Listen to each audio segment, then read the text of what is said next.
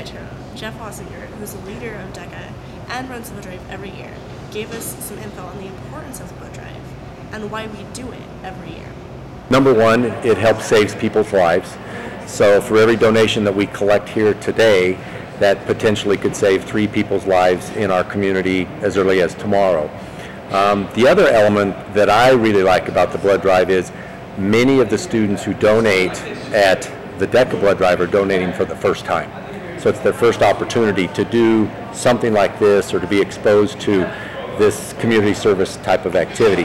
The other element is if teenagers learn that donating blood is something that they can do on a regular basis, and it does benefit not only themselves but the entire community, it might be something that they'll do for the rest of their lives, and we call those lifelong or regular donors. It's a noble cause and it helps people in the future. If somebody gets really hurt, I know my blood could help somebody someday. Yeah, I'm going to continue donating blood because, I don't know, it's just exciting and I don't know, just like helping people out. It's pretty awesome.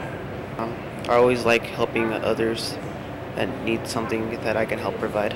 The first-time donors and teaching teens to donate, that's a major reason why we do it here at the high school. Yeah. Donating blood because, oh yes, there's people out there who are needing blood and I guess they need it more than I do.